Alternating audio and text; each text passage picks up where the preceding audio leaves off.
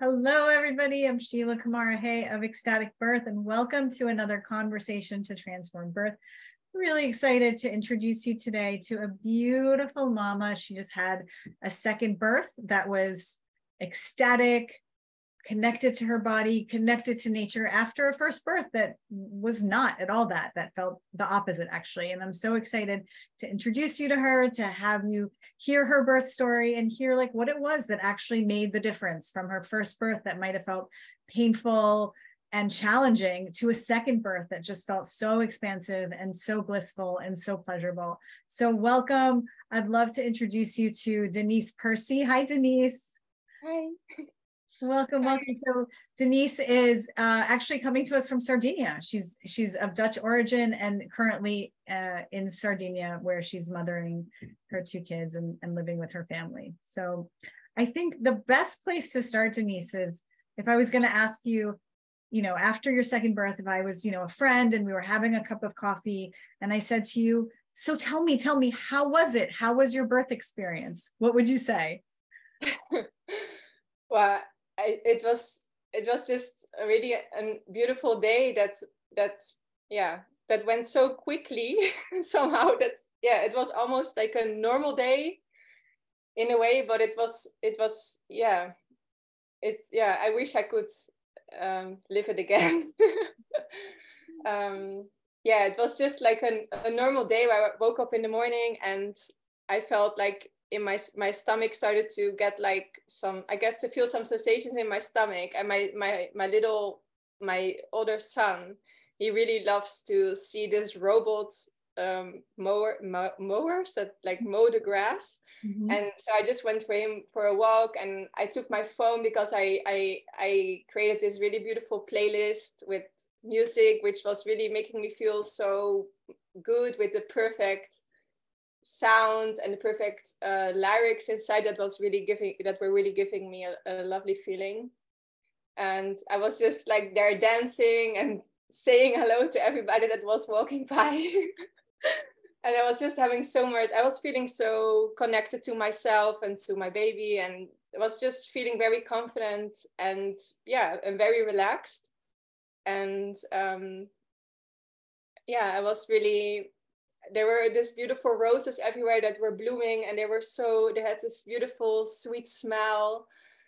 And I was taking that rose and I was smelling it all day long as I was listening to the music. And yes, so I really all my senses were really satisfied. In a very, it was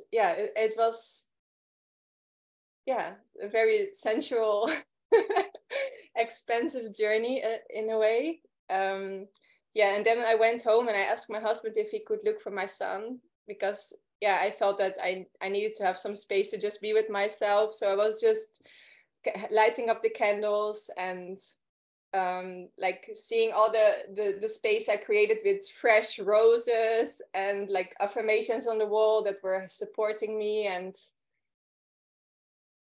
yes, and I was just listening, like dancing on the music, dancing with the waves that I was feeling in my body, and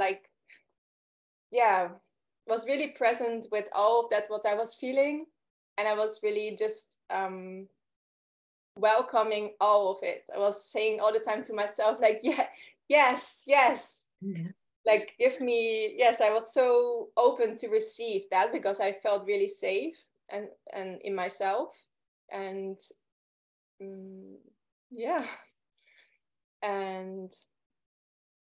so my husband sometimes came in the room and he gave me some fresh watermelon, and he made me some pineapple juice. So it was really so many amazing tastes and smells, and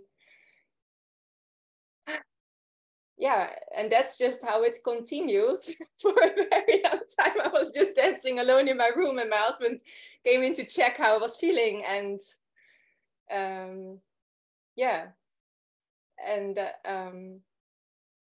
what then?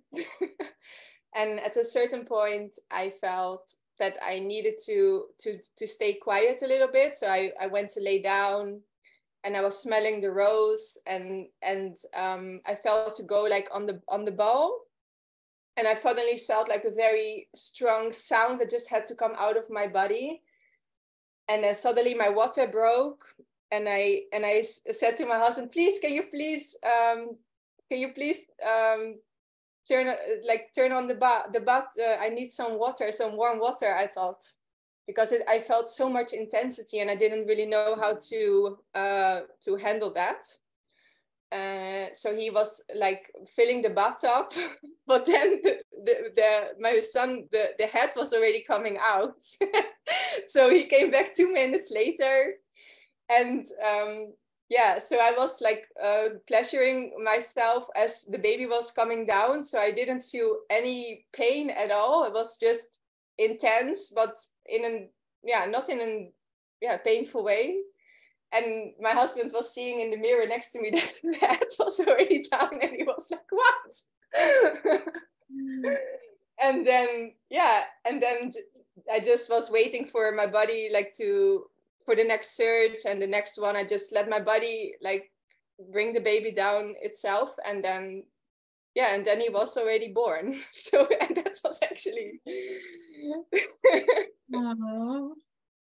one of the things I was noticing as you were telling this beautiful, beautiful story was just your energy and your face. Like, you started in this place of, I wish I could do it again. And it's an interesting spot, because how many people really wish that they could give birth again if they've had a painful birth, right? So you started with this, like, I wish I could do it again, almost like a little kid. And then as you were reliving it, as you were telling us, like, there was just such a feeling of delight in every part of your being. It was really beautiful. Yeah, it was really a beautiful journey. Just and all the different pieces that you shared, like you're outside, you're connecting to nature, you're dancing, you're connecting with your body, the watermelon, the pineapple juice, like you could really see how you had activated all of your senses. You affirmations on your wall, like you clearly had prepared for this experience. Yes. Can you talk a little bit about that? Like, what did you do to prepare? How did you prepare to have such a beautiful experience? I connected a lot to my body through just tuning into what I need. So when I was needing rest, I just allowed myself to rest, even that I was and I am still a full-time mother that is constantly with my child, but I was really giving myself the permission to listen to my body and to take care of my needs. And then especially I talk about rest, and then mostly in this moment of rest I was tuning into my body to connect with every part of my being, to see how I was feeling, and how, if I was holding any tension, and if I was holding any tension, to release that from my body. I was connecting a lot to my breath, to sound. I also used a lot of self-pleasure during pregnancy, and to really tune into what I need. Sexually as well. And I didn't really have that support from my partner, because somehow he didn't really wanted to have sex with when I was pregnant. Because he was so scared. So I was giving that to myself. So that's what I did a lot. And I worked a lot on my fear, especially the fear of, I had a lot of fear of the intensity, because of my first birth. It was so intense that I didn't know how to handle it, or how to go through that. And I had this huge fear, and I was kind of searching for outside for people to help me, like to hold the space for me and to be with me on that journey. But somehow I didn't find anybody that really resonated with my vision. So I found that community online with people that really believed that I could give birth on my own, and as well ecstatically. And somehow all these things together gave me the support I needed to find safety in myself, and also the power in myself, and the belief in myself and my body that actually I can do this, and that I am made for this. And so naturally, and also ecstatically. Yeah, really beautiful. And for everyone listening, can you all hear how a lot of the things that she mentioned are not in our day-to-day, right? So she talked about like making sure she had plenty of rest, making sure she was constantly tuning into her body, feeling what was there, feeling what she needed, that the tending to her sexual energy. These are not ways that we typically prepare for birth, but these should be, right? Like this is an integral part of ecstatic birth training. This is an integral part of Oh Baby, which is the ecstatic birth training program that I offer. But really, like connecting to your body and your sensations is foundational. I'm wondering if you'd be willing to talk a little bit more about your journey with that. Yes. Yeah. Also what you say, Sheila, always that like it is about giving birth is about being in your body and not to be in your mind. So I think the more we can tune into our body, to what we need, and and to really be present with whatever we are feeling in our bodies, whether it's tension or pleasure or sadness or fear, and just really allowing ourselves to be present with that and to embrace that, then we don't create any resistance in ourselves and in our experience. So we can just kind of ride the waves. Yes. So it's really about embracing and about compassion, unconditional love, and acceptance of whatever is, especially in ourselves. And that was really the difference between my first birth and the second birth, because the first birth I was resisting a lot the fear and resisting the intensity and the sensations in my body, and that kept me in a very negative cycle where I didn't know how to get out of it. Instead of this time, I was just accepting, embracing, and even saying yes and more to it. That kept me in the flow of birth. And that, I think that's so well said. So well said. I loved hearing you articulate that. And then the other piece that you had shared with me is the conscious cultivation and integration of pleasure. Will you talk a little bit more about your journey with that? Yes. Pleasure can be, for me, pleasure was sexually, and also was pleasure. I think more in this journey with the bird was more sensually, by my senses, that I was bringing more pleasure to my senses, like to listen again to the music I love, to dance again, to just do what I love to do, which I lost a little bit on my mothering journey. So I just followed my pleasure, by going into nature, by dancing, by smelling roses, which I really love the fragrance of that, by eating the watermelon and the pineapple juice that I really wanted to have in my birth, like to see these beautiful roses and all these beautiful things that I wrote on the wall. It was even only that was in itself was already an orgasm without having like a physical orgasm, just like, to follow your pleasure, like to wear the clothes that you love, it was for me more that kind of pleasure, and also sexual pleasure, but this sensual thing, I must say, was bigger for me than the sexual pleasure. Beautiful. And so pleasure, as we talk about in the training, is pleasure is really expansive. Pleasure helps your energy flow, and pleasure puts you right in the hormonal system that supports labor and delivery, right? If you're stressed, if you're contracted, then you're in the opposite hormonal system. You're in your fight or flight, you're in your cortisol, and that is contrary to the process of labor. So everything Denise is sharing, we don't live in a world culture that teaches us to prioritize our pleasure, but you can even see in her energy, you have like this, like you went to the best party that you could possibly imagine. Like this was like your wedding, this was your birthday, like everything, like the affirmations on the wall, everything was designed for your pleasure. And, in a world that teaches us pleasure as frivolous, that might, for those of you watching, that might not quite make sense. But what you need to know is pleasure puts you in the hormonal flow. It puts you in the love. It puts you in the connection.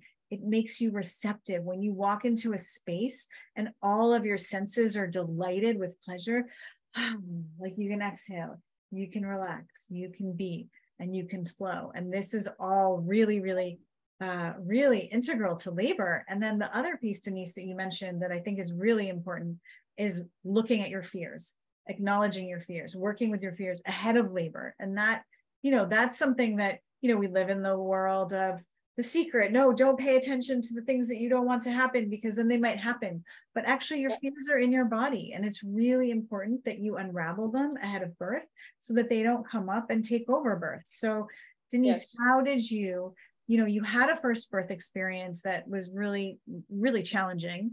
And so I'm sure you had a lot of fear going into your second. How did you address your fears? How did you disarm your fears? What did you do?